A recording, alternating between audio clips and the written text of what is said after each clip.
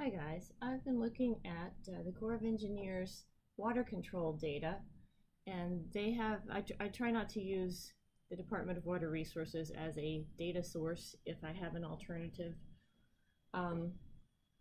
So I found this site with the Army Corps. There's been some speculation I've heard about whether the operation of the dam as far as flood control and passing water was a bit different in 2017 than it has been in years past. So I got the graphs for every year from 1995 forward and threw them into my OneNote program here just to be able to compare them and talk about that. So first let me acquaint you with these graphs. At the top is an idea of the precipitation that fell. That actually doesn't mean that much because since some of it's snow, it doesn't all run off. It doesn't have the direct correlation that it does in watersheds in other parts of the world. I pretty much ignored that. The blue line here is the gross pool. That's when the lake is full. This gray area is the conservation zone, and you will notice that it moves around quite a bit. And the 1st of May, it begins increasing. By the 1st of June, it's full pool. And this white space between these two is what is reserved for flood control. On the right is the storage in acre feet, and then on the bottom here is the flow in CFS. The red is the inflow, the green line is the outflow, and this scale over here changes quite a bit according to the amount of flow there has been, inflow there's been in that year. So we have to keep an eye on that. It's easy to misjudge. The month scale across the bottom here also changes. From year to year they alter that slightly, so that's something to pay attention to as well. And this is by water year, which is not a common concept to those of us who don't live in the West. So it starts October and goes to September. Lake Oroville is a flood control dam, as we all know, and the federal money that was given for its construction was given for the purpose of flood control. So that is one of its primary missions. With a flood control dam, it's designed to catch large sudden inflows and then meter it out downstream. And from just general conversations in Oroville, I know that damage can start around 80,000 CFS for downstream flow.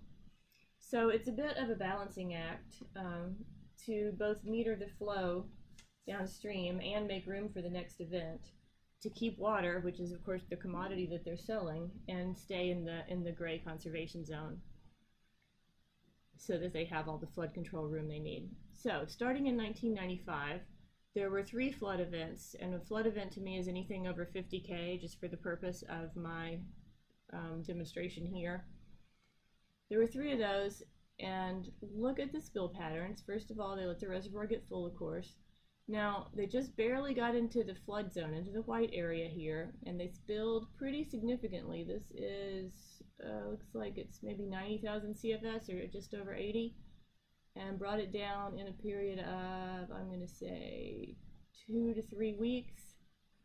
Then when the next event happened, looks like they spilled almost 60 that time and brought it down in what is probably a week and a half. Moving to 1996, they were working at the top of the gray zone here. It was not significantly low when they came into that water year. So that caused them, when they had these events, which were not very large events, because you see our scale over here now, we're just over 50,000 on a couple of events. And because they were at the very top of the zone, to get back down into that gray zone, they had to spill, looks like about 45,000, which is still well within downstream capacity and no issues.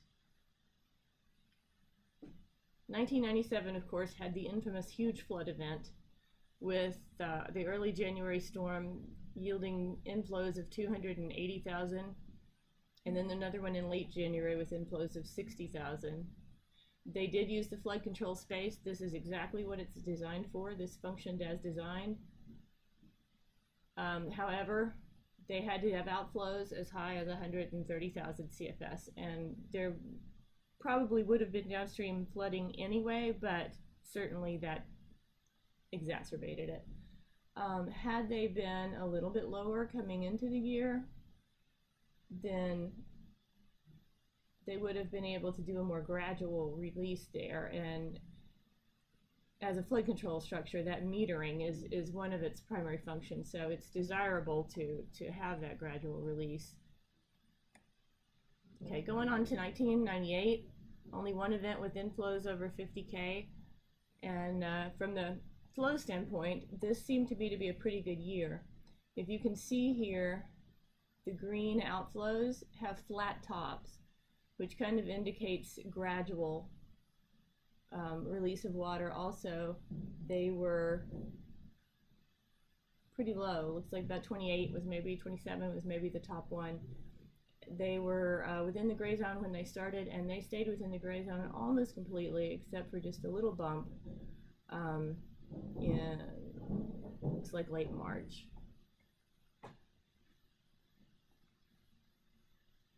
'99 only had one event.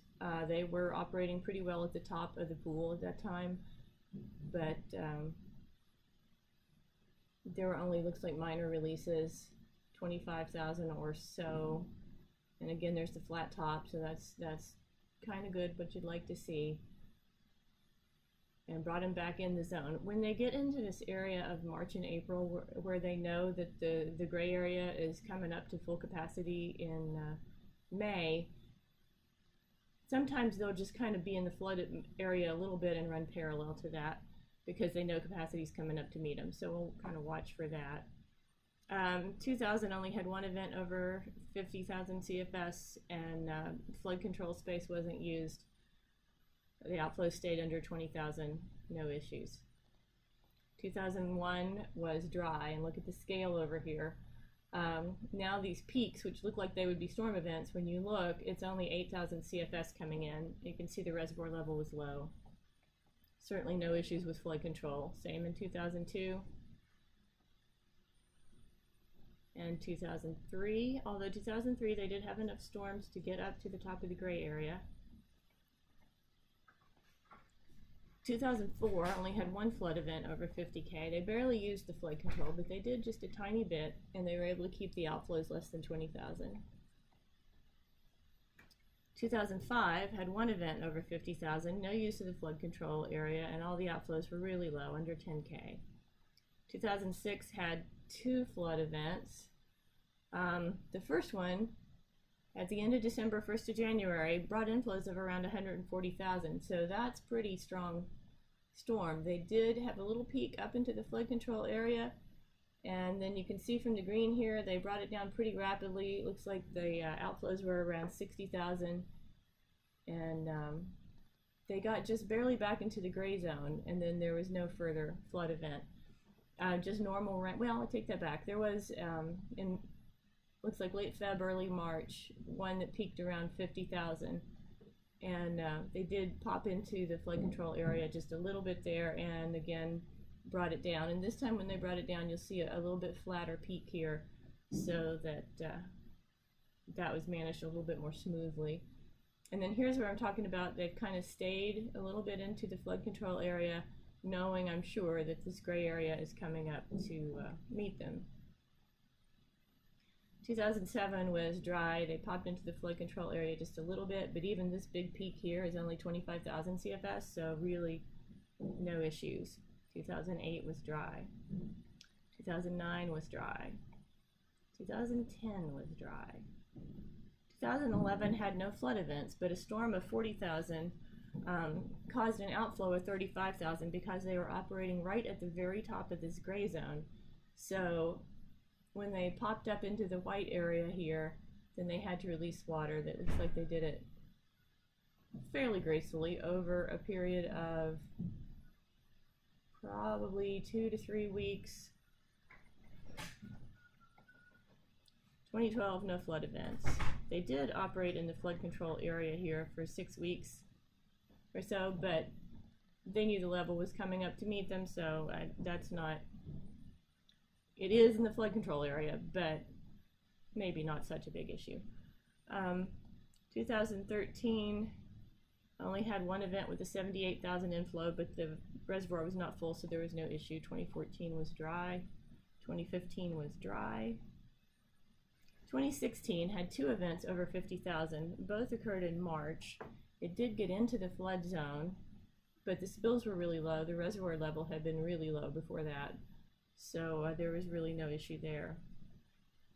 Now that you've seen the last several years, look at 2017. In January, they went into the flood control area and they stayed there. And then look at the green down here. They did not spill much, maybe 20 or 30,000. And that spill was occurring on February 7th when, of course, the hole was found. So this is different than other years. I'm wondering why they didn't get back into the gray zone. And then, of course, we all know what the rest of this basically represents. Working with the damaged spillway, there's some flat areas there in the green graph, but kind of we were all paying attention then, so I don't really feel like I need to go over that. But the early January period, before the world was paying attention and before the spillway had a hole in it, that looks pretty unique to me, based on the other years I've looked at here. And I will just put it out there for your own judgment. I don't know if somebody was asleep at the switch there or what the situation was. Thanks very much, guys.